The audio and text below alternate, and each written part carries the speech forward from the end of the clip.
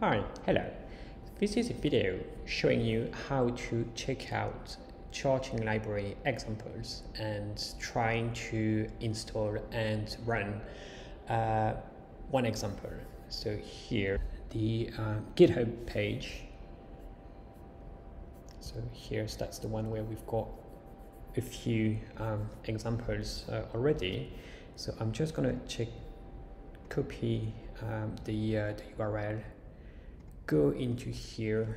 So that's my terminal here. So I'm going to create a directory that I'm going to name examples. Then I'm going to go in that directory and I'm going to clone.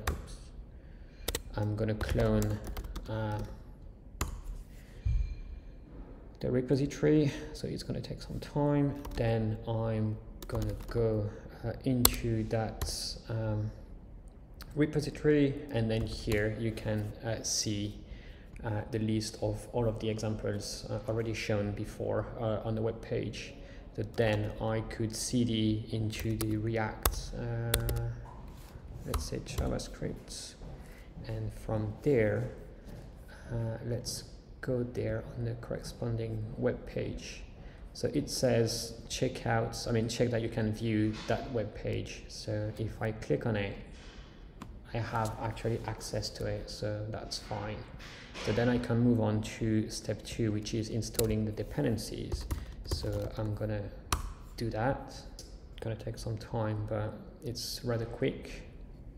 Okay, so once it's done, I move on to the next step, which is about copying charting library and the data feeds.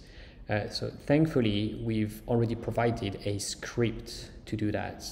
So which is on step 5, which says if you are able to run script, do that. So I'm just gonna invoke the execute the copy charting library file script. So it's done. So there I've got like an src public and directory. So then what's the next step? It's just about npm start,